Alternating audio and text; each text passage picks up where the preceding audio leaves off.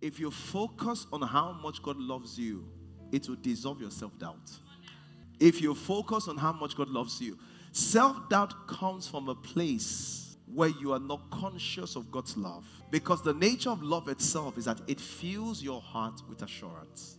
And let me tell you something. When Peter was denying him 3 times, this will be on Thursday. You know, some people say Jesus was crucified. Jesus was not crucified on Friday. He was crucified on Thursday. Someone say how? Because the Bible says he must spend 3 nights and 3 days. So, in there to die Thursday night, Friday night, Saturday night, then resurrect on Sunday morning. When Peter denied him on Thursday night, 1, 2, 3 times, when it was the 3rd time when the 3rd crow, who looked at Peter? When he looked at him, was it look like? It was not a look of. It was a look of, I forgive you.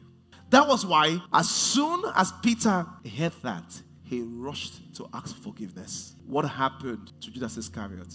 There was nobody to tell him, I love you. He committed suicide. Because the love of God has that power in you.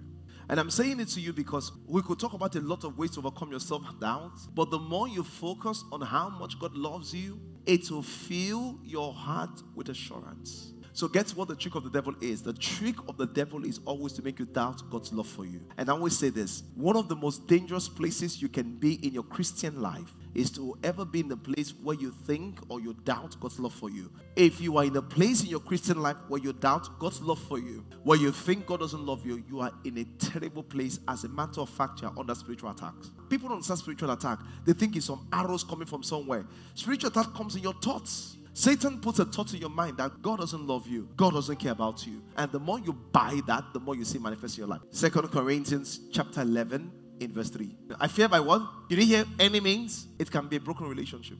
It can be a failed marriage. It can be your upbringing, your mom, your dad. It can come through any means. The word beguile there is seduce.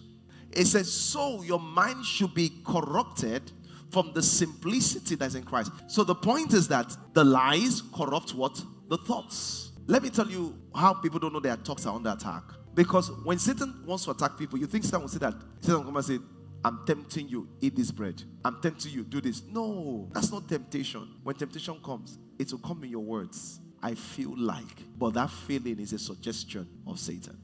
The same thing he tempted Jesus Christ with. He told Eve that, eat this fruit if you want to be like what? The question is, what was he like before? So what he did, let me tell you a thing. Eating the fruit was not the problem. It was the fact that she bought the lie. She bought the self-doubt. What is self-doubt? To doubt what exactly you are. Eve doubted exactly who she was. She was already like God. Satan says, do this to become like God. And this is the number one temptation of Satan. How do I know? It's not the same thing he did to Jesus Christ. What was he trying to do? He was trying to put self-doubt in Jesus. Self-doubt makes you lose opportunities. Because that's what self-doubt does. Self-doubt makes you unstable. It says you eventually will not excel. So the reason why some of you find out you cannot fully pursue something, you procrastinate, you are halfway in and halfway out, is because at the root of it, there's a self-doubt there. Can I be honest with you? Many of you that are single here have self-doubt that you get married.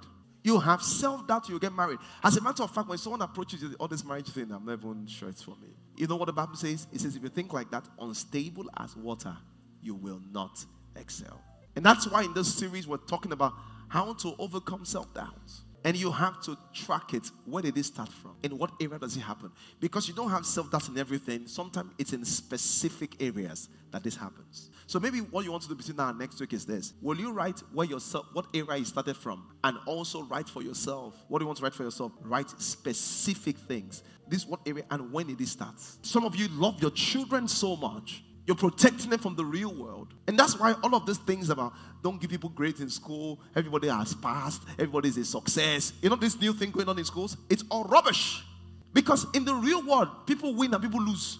And every child must know what it feels like winning, what it feels like losing, and what to do when you win and what to do when you lose. So we have people that when they enter the real world, when they lose, they don't know what to do. Can I be honest with you? Ladies that are very close to their fathers always have marital problems.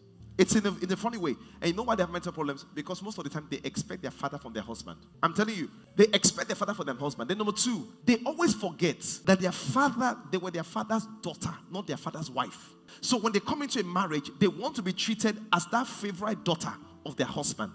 Many of you know what I'm talking about, yes or no? So they come into the marriage. In the marriage, they're wondering, why are you not treating like my dad? And we're like, see, ladies that are close to your father, if you want to get a good balance, think of how your father treats your mom. That's how you should be treated. Most of those ladies that are close to their father, they even know their father's girlfriend. They will cover her from their mother. And now that life is happening to you, you are shocked. Like, why is it happening that way?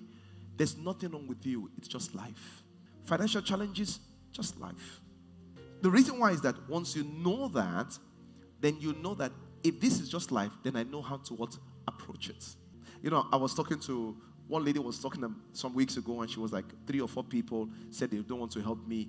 I said that, how many people do you have to talk to get help? You have to talk to quite a number. It's good for us to be this number in church. But do you know, for a long time in our services, we're just 6 people. We're just 6 people. It's just to begin to change. It's what I call mental templates. I'll give an example. Just like some of you, the way you are when you date, your boyfriend must give you money every month. Some of you are like that, yes or no? Some people are like that. You know, some people are like that. So when they date, you expect like pocket money from your boyfriend every month. Yeah, some people are like, what's that? You know, that's rubbish. But some are like, but the key thing, I'm not even saying if it's right or wrong. The problem is your mental, is a template in your mind. So when the boyfriend did not give you money every month, you say he's stingy. Not because he is stingy, because your template says he should do this. The problem is this. Look at me. I'm not here to address if it's right or wrong. This is not relationship class. What I'm here to address is that once your template is wrong, you will have problems. So for example, some template says once we date, we must be having sex without question. Is it not true? So, if you date someone like that and you say, I'm born again, say, and what? Me too, I'm born again now. Just come, let's do it. So, the question is not either you're born again or not. It's a template problem. So, sometimes what you want to change is the template you have in your mind.